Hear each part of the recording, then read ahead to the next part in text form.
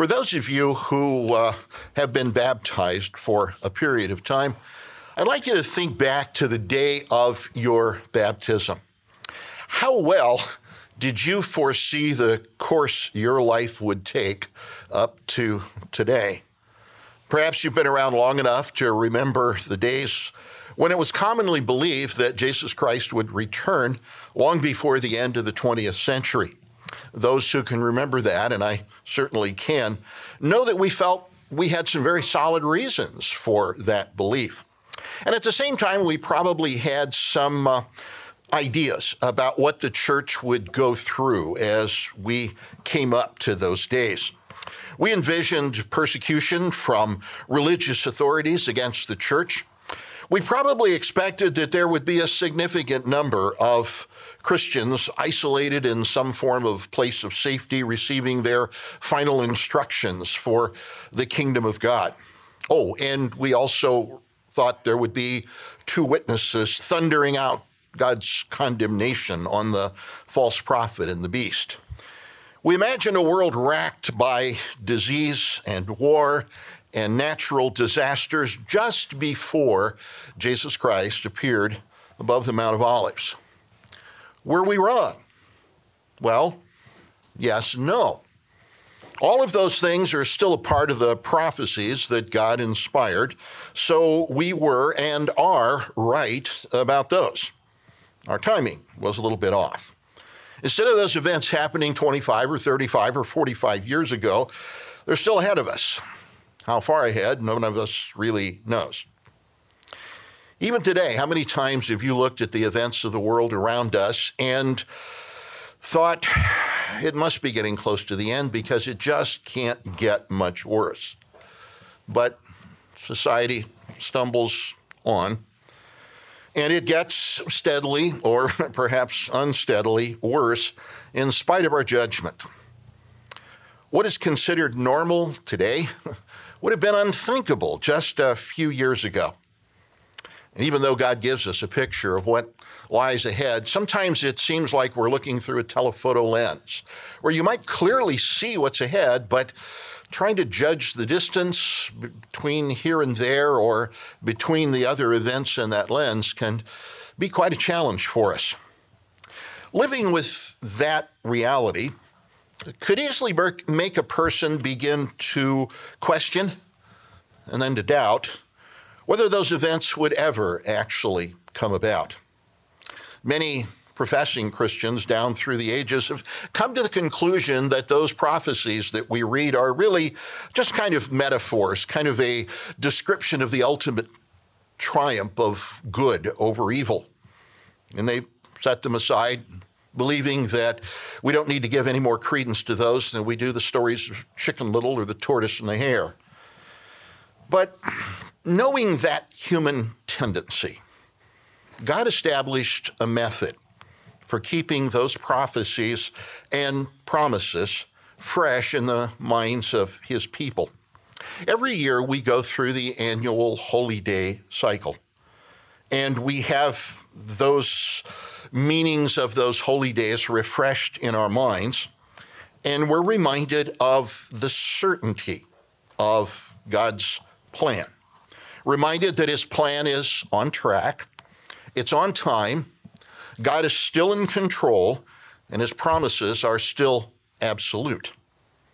Those who keep the holy days are assured of the reality of those prophesied future events and where we're heading. Those who abandon the keeping of the holy days have no such reminder. And for them, the powerful meaning of those days withers up and disappears. And even our modern history has shown us that that happens. To be effective, the awareness of where we are, where we've been, where we're going in that plan needs to be constant before us. Not just a singular event that we observe and then it quickly passes and we leave it behind as our daily lives hurtle on into the busyness that this world places before us, a world that doesn't know God. We remember that prophecy even tells us that those living in the end times would find their normal day-to-day lives so filled with busyness that it would be easy for them, even converted Christians, to be continually distracted by the world around them and lose sight of the lessons that we need to keep before us in order to reach the destination that God set before us. After all, the God of this world doesn't care what distracts us as long as we remain distracted. Were you aware that this next Wednesday is a special day? It's day 25 in a 50-day journey from the wave sheaf offering on the day after the Sabbath during the days of unleavened bread to the day of Pentecost, 25 days in the future. In other words, we will be halfway to our next important junction in this annual journey through the holy days. With all that's going on today, you probably heard people say they can hardly wait till everything gets back to normal. That's not necessarily a bad thing, as long as what we mean by normal is our ability to worship God without fear or constraint in any way. But on the other hand, in many ways, this world is never again going to be what it was 3 months ago. So you've probably heard a new phrase. Mr. Horchak just used it a moment ago, the new normal. The idea behind the new normal is that some things have changed and we're going to have to get used to living a different way as we go forward, a different paradigm of what constitutes normal in the Christian life. But if we think about it, this certainly isn't the first time we've ever been called upon to encounter a new normal. Some of those changes that have been in our lives have been good, some not so good. 9/11 changed the way that people travel. Most of us don't particularly like what's happened, but we understand, we cooperate, we recognize that new normal is a necessity in a world that we have today. But on the other hand, we've all also had life events that have produced a new normal for us that have been very positive.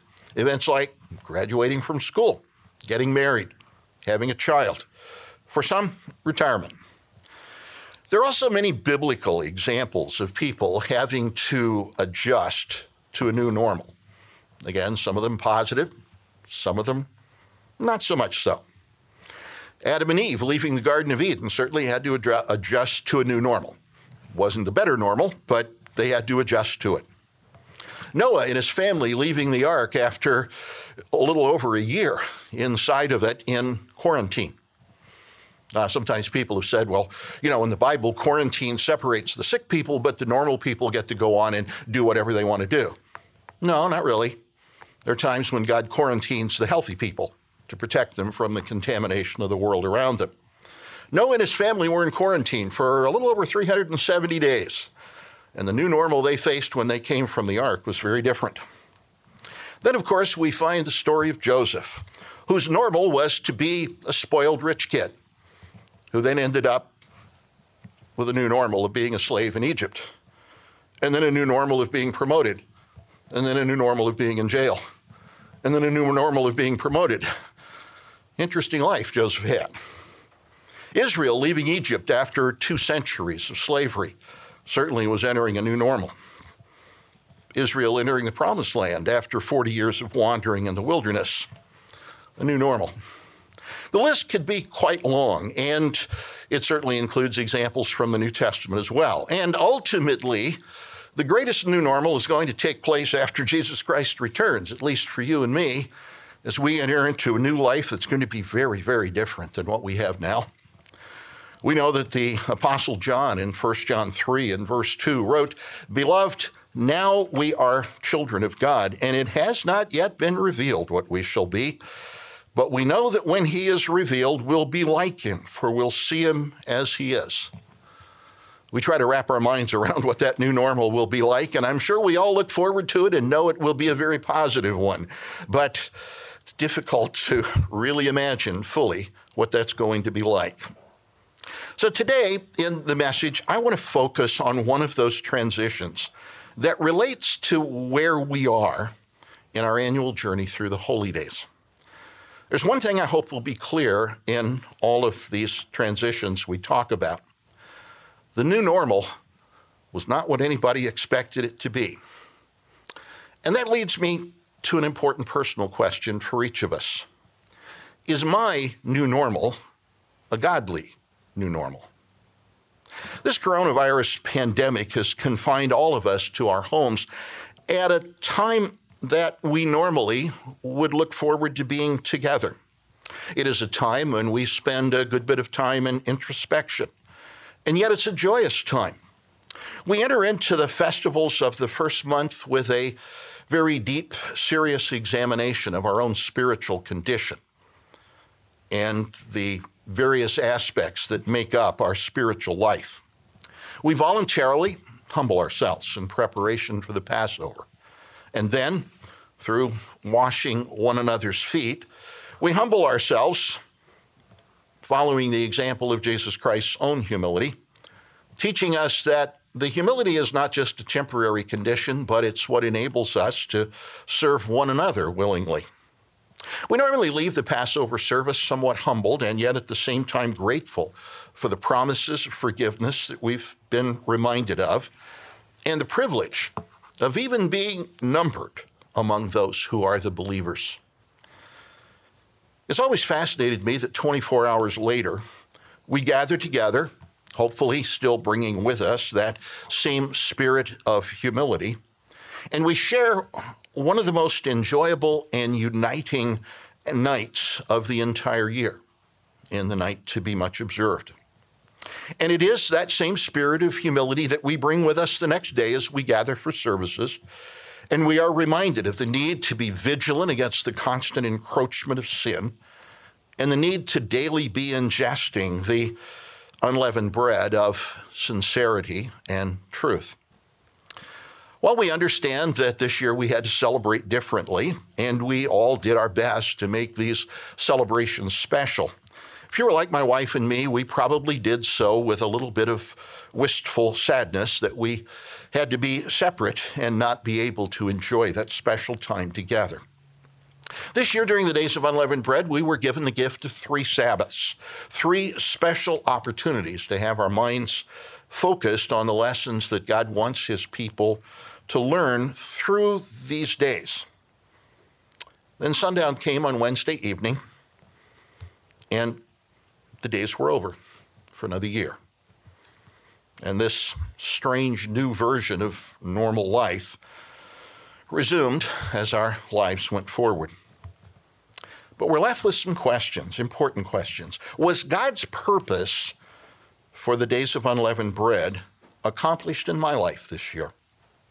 Other than the obvious outward restrictions that the physical world has imposed upon all of us,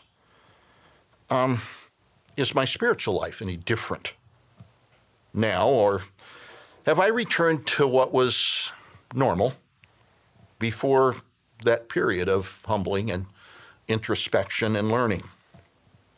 When we think about it, we know that every time we observe God's holy days, we are expected to grow, and that growth is in fact cumulative, based upon what I learned before. It's not a singular event that stands there and is isolated, and then I go forward without any impact. It's supposed to change me, make me a different person. So as we are now approximately halfway to our next spiritual holy day, Pentecost, how are our lives different? What lasting impact has this year's observance of the Days of Unleavened Bread had in our lives? And how could that impact our approach to the holy day that we see coming over the horizon? As I was preparing this particular sermon, I thought it might be a good time to consider the biblical accounts of lessons that God's people have learned in the period of time between Passover and the Feast of Pentecost.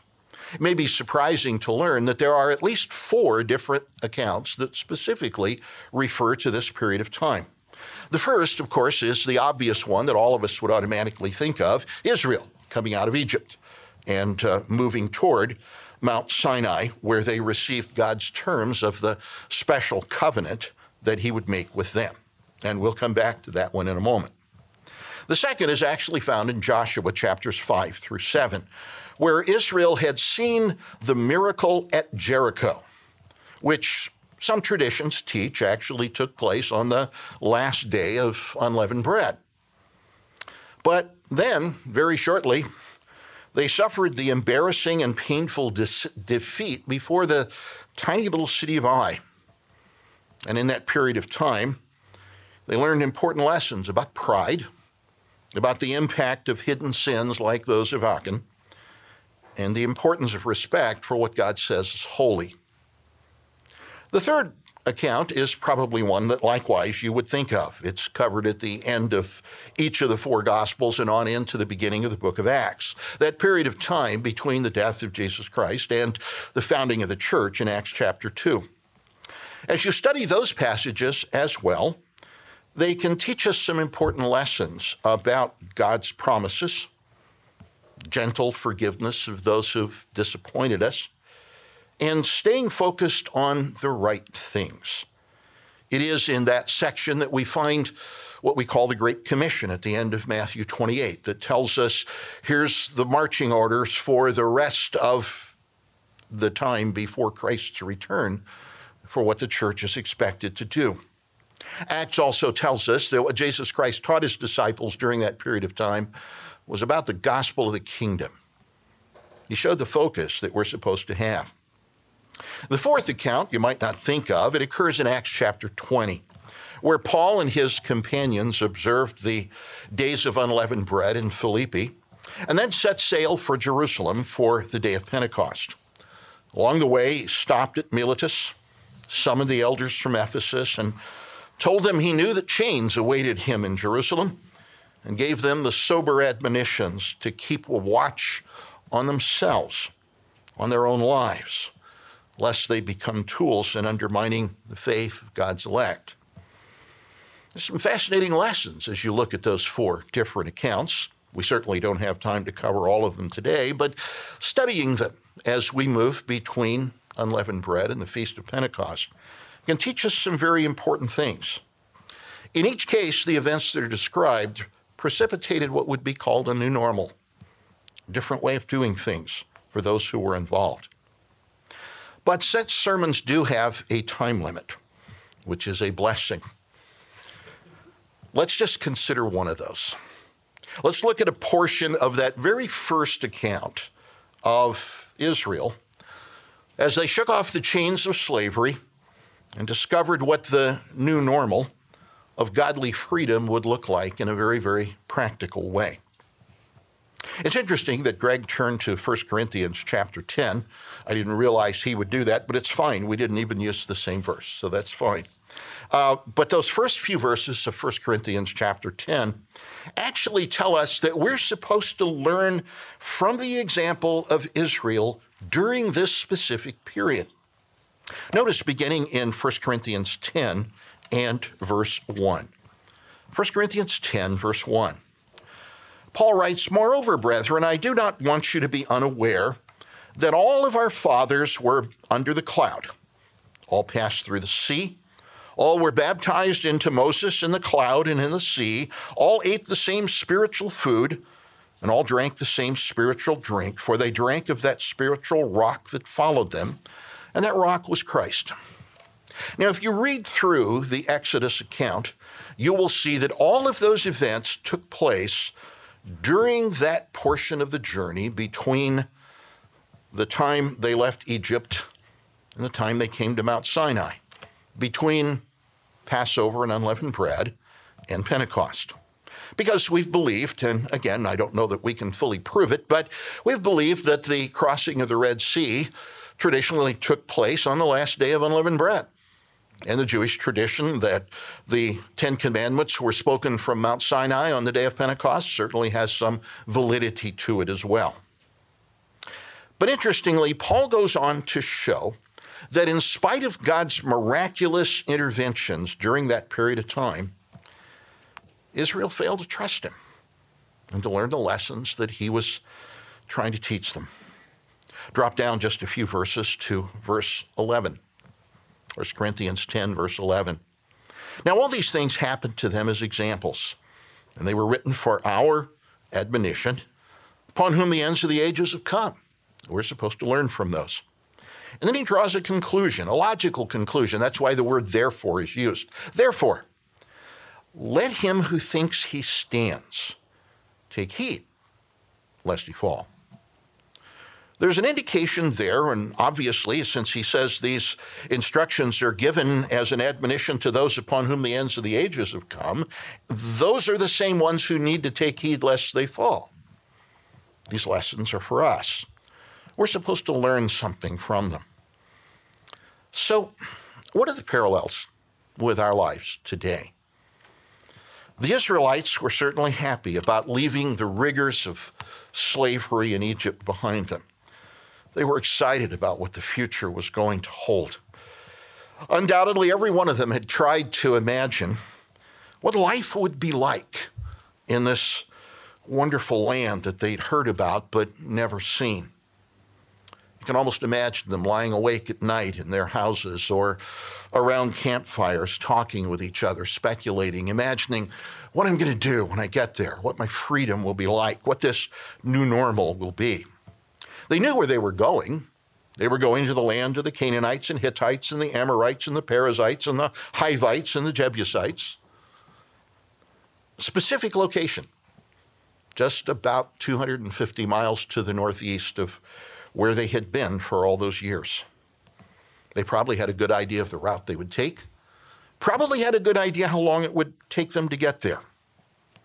And probably as the reality of leaving Egypt began to set in with them, they must have frantically started preparing for that journey that they had ahead of them. They realized that whatever they would need for that new land, they have to carry it with them. And they also have to realize that some of the things they had enjoyed where they were would have to be left behind because they're going to enter a new way of life. A much better version of normal, but some things have to be left behind. Probably painful to leave some of those things behind, as pioneers traveling from one place to another have often found. But every decision they made had to be guided by the knowledge of where they were going, what the land would be like, where the goal was, and what they would need when they got there. They'd never have an opportunity to come back and pick up something they forgot. If they tried to haul something they didn't need, it would be too much. They'd have to abandon it on the way. But as we know, and they didn't, the journey wasn't quite what they expected. First of all, God had told Moses back in chapter 3 that as a proof of God's backing, Moses should bring all of the Israelites to worship God at Mount Sinai. We don't know if Moses told them about that little detour, but we do know that when God told Moses, don't go the way of the Philistines, lest the people see war and are frightened and want to turn back, that Moses took a detour, apparently headed south along the Red Sea. And you have to wonder if they looked at that and wondered, what in the world is this Moses doing? Does he really have the ability to get us where we're going? We know where we're going. We know how to get there, but he's taking a different route. And I just have this mental image of some Israelites standing at the crossroads and saying, but I thought it was that way. As an aside, some of you may be familiar with a new movie produced by a gentleman named Tim Mahoney, who is attempting to show that the Exodus was, in fact, a real event. My wife and I went and saw the first half of that a couple of months ago, and I would have to say, unfortunately, the conclusions he's beginning to draw are not ones that I could really support. But I appreciate his effort. He's trying to show that the Bible is, in fact, true. Exodus chapter 14 gives us the amazing story of Israel's crossing of the Red Sea. Now, some have tried to diminish the majesty of that story by pointing out, well, the Hebrew word for Red Sea, Yam Suf, can mean Sea of Reeds. And they're absolutely correct. It can. Not a problem with that. They're correct. The Red Sea is mentioned 26 times in Scripture, and 24 of those are in the Hebrew Scriptures. And in each case, Yam Suf is the term that's used. But it's also interesting to note that there are 2 times in the New Testament, once in the book of Acts in chapter 7, once in the book of Hebrews, where the term Red Sea also exists. God preserved that term in Greek. The Greek term is erythra thalassa. Thalassa means sea, and erythra means red. Doesn't mean reed. Reed is kalamon, entirely different word, doesn't look like erythra. So God has preserved the fact that it was in fact the Red Sea that the Israelites crossed. The crossing of the Red Sea started a whole new chapter of life for those refugees who had become, over a very short period of time, the tribe and ultimately the nation of Israel. When those former slaves climbed up on the shore, they finally left Egypt and their Egyptian oppressors behind. The account concludes with the destruction of the Egyptian army, the bodies floating on the seashore. Coupled with the death of the firstborn in the 10th plague, Egypt was dealt such a devastating blow. They didn't recover for over 2 centuries. In the process of relieving those Israelites of their slavery, he also gave them some special protection. Chapter 15 records a very powerful hymn in praise of God for his unmistakable intervention. At that point, there was no one standing around saying, "Moses, why did you part the sea and kill all those poor Egyptians?" Everybody knew who was responsible for the miracle that had taken place. I think it's hard for us even to imagine what it must have been like as the sun set on that final day of unleavened bread over 3,500 years ago. But the Scripture shows that 3 days later, 3 days without fresh water, and they were on the verge of losing everything.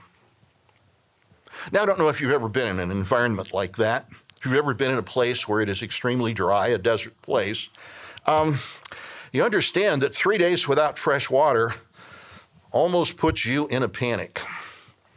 When your children are saying, "Daddy, I'm thirsty," and you don't have anything to get them, yeah, you can really get very much upset.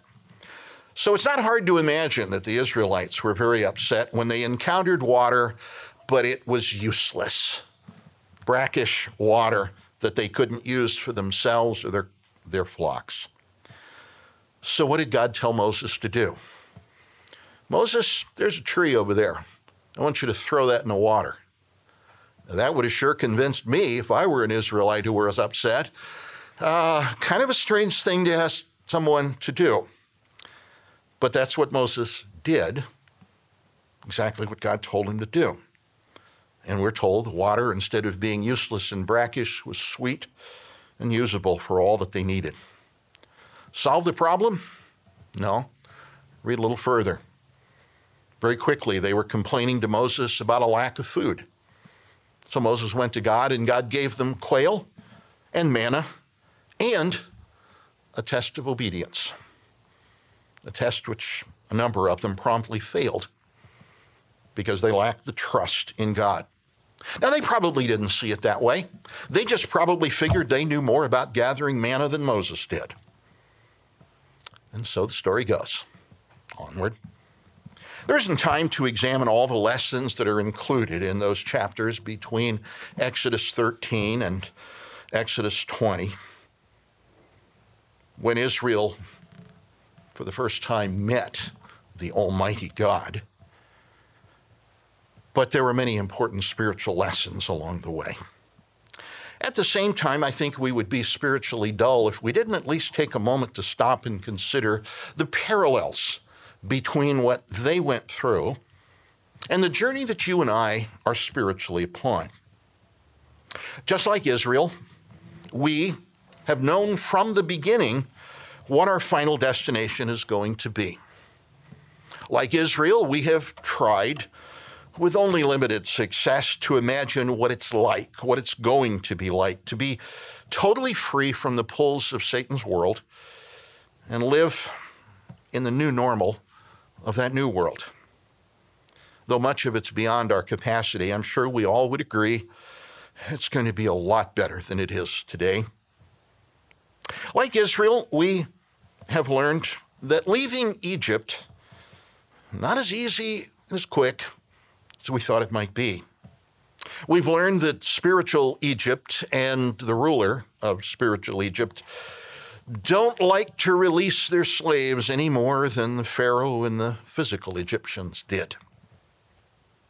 Just as Israel had to learn to trust God, to walk by faith and not by sight, even when it seemed hopeless, we're having to learn the same thing. We're having to learn firsthand that walking by faith is a lot more difficult than talking about walking by faith. And perhaps most important of all, we've had to learn that the journey is a lot different than we imagined it would be when we started down that path. Through the years, as all of us have gone forward, God has led us, at times, through wilderness. I've always been fascinated by one of the terms that's used. The Bible actually uses, Hebrew uses a number of terms to describe the wilderness, but to me, one of the most colorful is a waste, howling wilderness. Sometimes God's led us through a waste, howling wilderness, as he did Israel. And yet, one of the things that we've learned in that process is that he's never abandoned us. In fact, it is sometimes in the midst of the wilderness that we've been blessed to learn lessons that we could never have learned anywhere else. That's not the journey that I imagined when I made my baptismal commitment those years ago. But it's been the right journey for me, and I think for you too. The goal for Israel, the promised land, and the goal that God offers us, the kingdom of God, never changed. God fulfilled his promise to Israel. He brought them into the promised land, and it was far better than anything they could have imagined. In the same way, God's going to fulfill his promise to us, bring us into his kingdom and his family forever. If Israel had lost sight of that goal, and sometimes they came pretty close to losing sight, but there was Moses who had that goal. If they lost sight of the goal, to be honest, they would have disappeared into the sands of the Sinai. We've never heard of them again.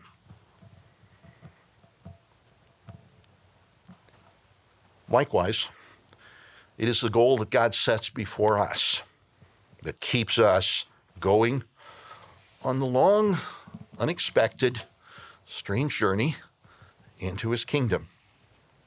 Every year as we make our annual journey through God's holy days, each in its proper order, God reinforces for us his promises, reminding us that as long as we faithfully follow where he leads, we'll reach the destination.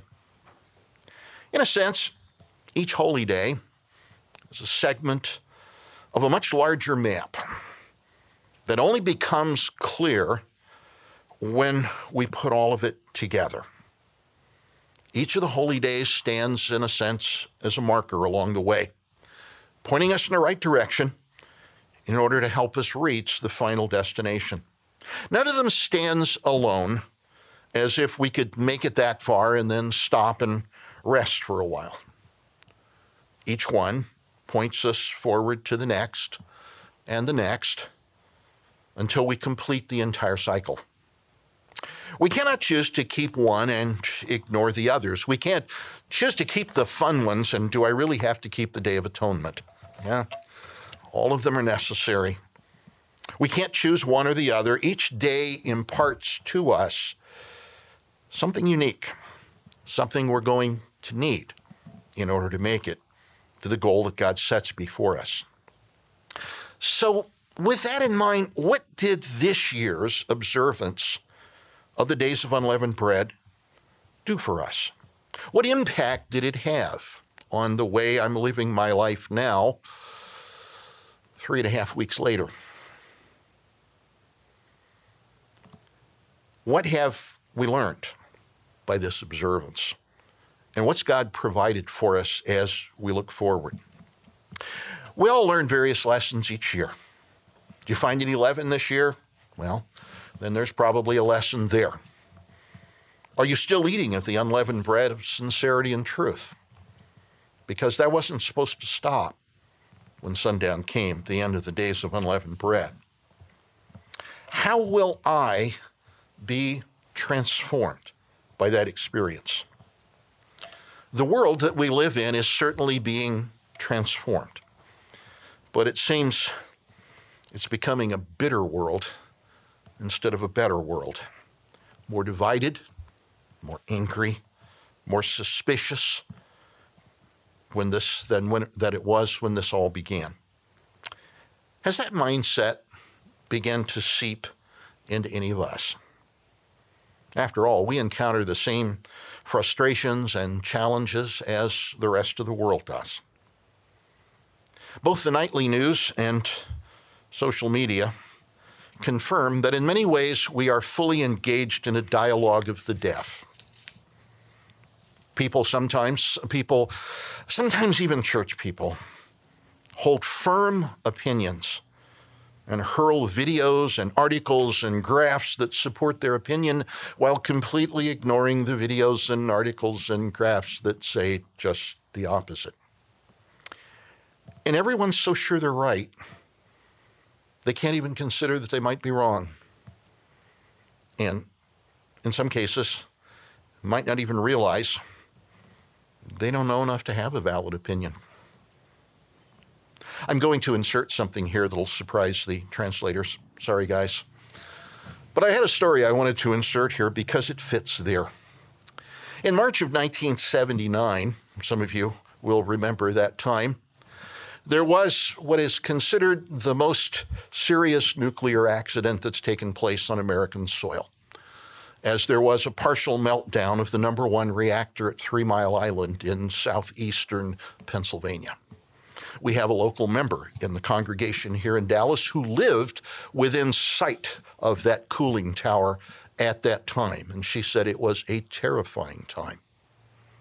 For a very short period of time, there was a great deal of concern. They managed to get things under control. It is my understanding that particular reactor has never been used since then. But it created quite an uproar in the country of concern about the use of nuclear power. In fact, there was a demonstration of over 200,000 people in Washington, D.C., saying we should not have nuclear power. And it did set back the use of nuclear power in this country for decades. Shortly after that, my wife and I lived on the other end of Pennsylvania at that time, and when we had youth activities, YOU activities, as some of you will remember, we often went down in the direction of Washington, D.C. I believe Mr. Salyer was there at that time. Mr. Horchak may have been there at that time as well. But I remember one particular activity. We went down to Frederick, Maryland, and it was just a basketball activity. And as we were there, I happened to see a young man that I had known when we were in San Francisco. Young man who had gotten a degree in nuclear physics, and he was hired by the Nuclear Regulatory Commission in Washington, D.C. And so I was glad to see. We sat down and chatted for a few moments, and after a few moments he said, "So tell me, what do you think? Should we use nuclear power or not?" And I told him, I said, I've done quite a bit of reading about this, and I've come to the conclusion that I don't know enough to have a valid opinion. And he looked at me, was kind of puzzled, and he said, I don't mean anything disrespectful. I respect your education and so on. But he said, you're absolutely right. You really don't know enough to have a valid opinion. But he said, of all the people I've ever asked, you're the only one who ever said that. Well, now I'm not patting myself on the back. There are a lot of things I don't have a valid opinion about. But I wonder, in an opinionated world, in a world where opinion is exalted above the facts, do I ever stop and say, you know what, I don't think I know enough to have a valid opinion about that? We're in a world where opinion is exalted. Sometimes it appears that the most tragic casualty from this experience will be rational thought. But to be fair, rational thought was in crisis before this virus ever came on the scene. But again, the God of this world doesn't really care what we argue about, as long as we keep arguing and growing more suspicious of one another. How does the mind of Christ see this world? Let's turn back to Matthew chapter 9. Matthew chapter 9 and verse 35. Matthew chapter 9, verse 35. It's early in the earthly ministry of Jesus Christ, and it tells us here in verse 35, then Jesus went about all the cities and villages, teaching in their synagogues, preaching the gospel of the kingdom, and healing every sickness and every disease among the people. Okay, that tells us what he did. The next verse begins to tell us what was in his mind. But when he saw the multitudes, he was moved with compassion for them, because they were weary and scattered, like sheep having no shepherd. Sheep are very dependent animals.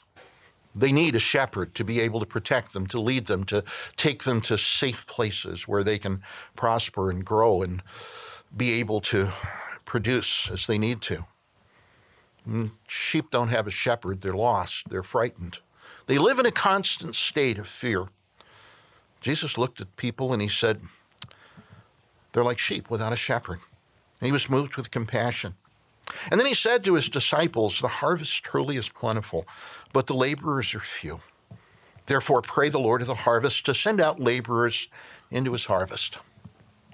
He was moved with compassion, and his solution for the problem was, these people need shepherds. Pray to God that he'll provide more shepherds. The same way of thinking is actually described centuries earlier by the prophet Jeremiah. If you'll turn back to Jeremiah chapter 13, and I read 3 verses there. Jeremiah chapter 13. I love the book of Jeremiah. To me, Jeremiah is a man of deep emotion, and he expresses it well. Jeremiah 13, and we'll start in verse 15. He says to the people of Israel, hear and give ear. Do not be proud, for the Lord has spoken. Give glory to the Lord your God before he causes darkness, before your feet stumble in the dark mountains, and while you're looking for light, he turns it into the shadow of death and makes it dense darkness. But if you'll not hear it, my soul will weep in secret for your pride. My eyes will weep bitterly and run down with tears, because the Lord's flock has been taken captive. One of the first scriptures I remember memorizing as a child was the old famous John 3:16. For God so loved the world that he gave his only begotten Son, that whoever believes in him should not perish, but have everlasting life. Now I know that passage has been abused a lot of times, misunderstood. I certainly misunderstood it as a child. But it's a very powerful passage about the attitude of Jesus Christ and of God the Father toward mankind.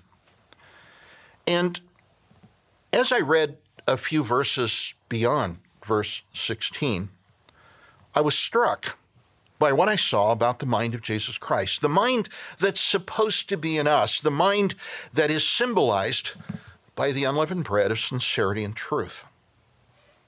In verse 17, the next verse, it says, for God did not send his Son into the world to condemn the world, but that the world through him might be saved. If Jesus Christ did not come to condemn the world, would the mind of Jesus Christ in me cause me to condemn the world?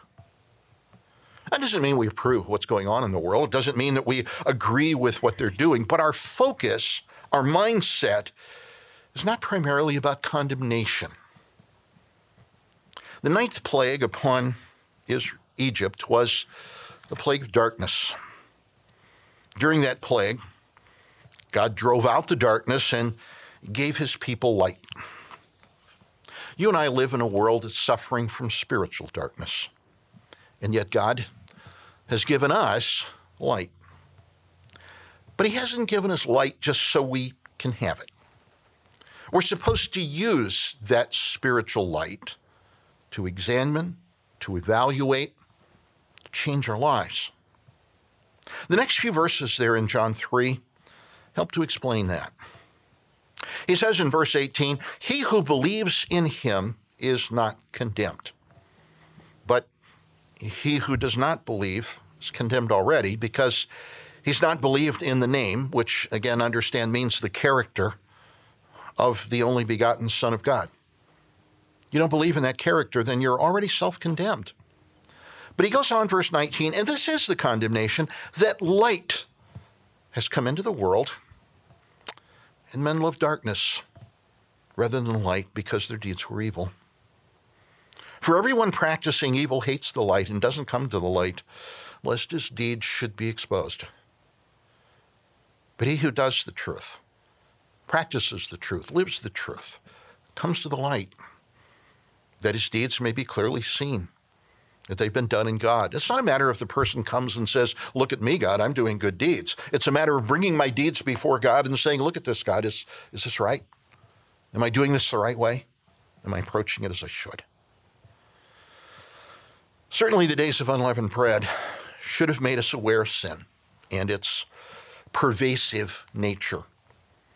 We should be more alert to its presence and vigilant to keep it out of our lives.